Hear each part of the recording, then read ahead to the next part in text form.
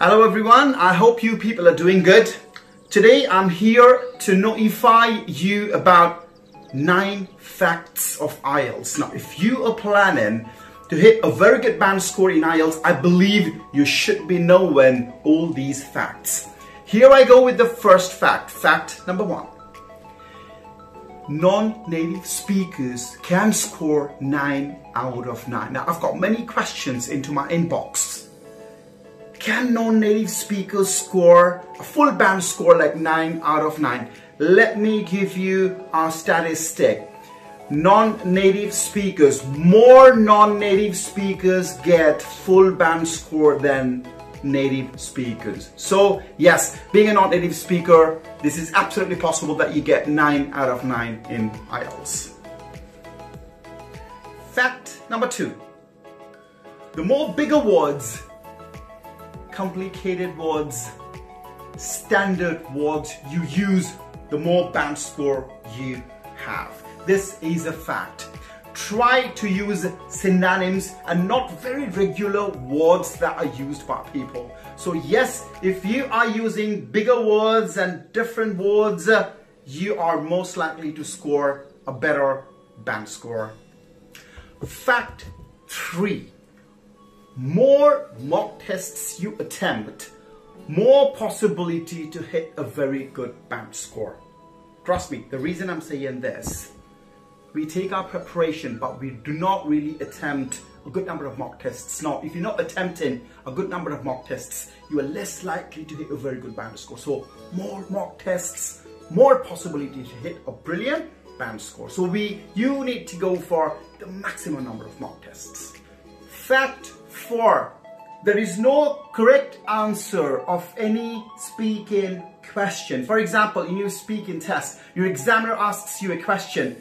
You don't think there is any correct answer. The way you answer, you might have a different answer than mine. I may have a different answer. So answers would be different. So there is no specific correct answer in speaking test. So you answer your way, I answer my way.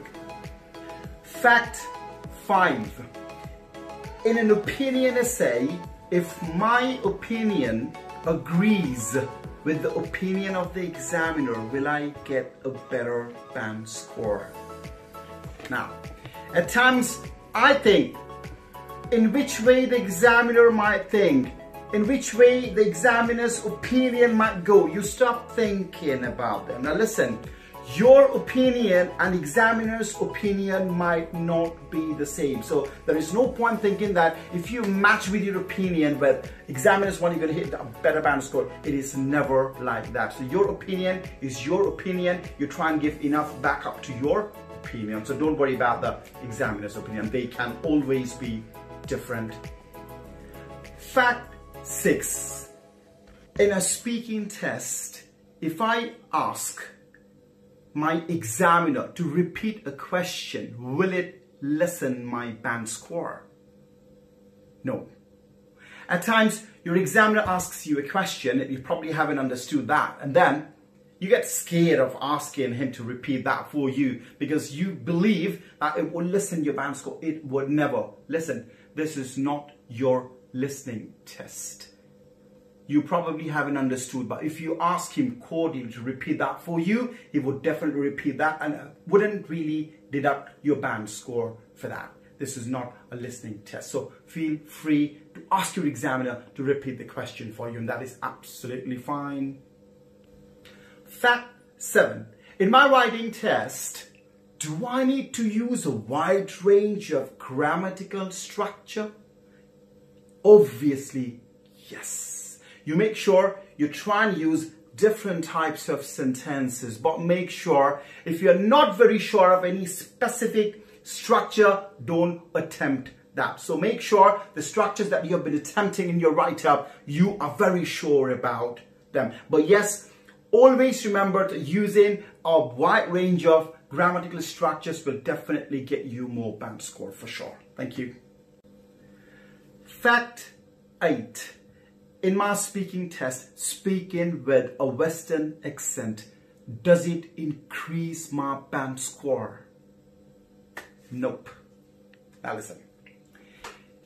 At times, we think that if I speak with an accent, like a British accent or an American accent, I'm most likely to have a better band score, but this is definitely not that.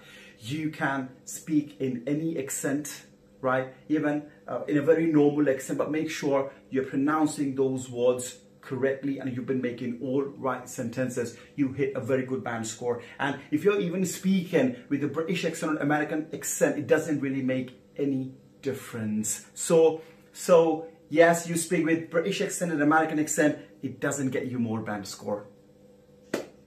Fact number 9. Do we have different questions in different countries?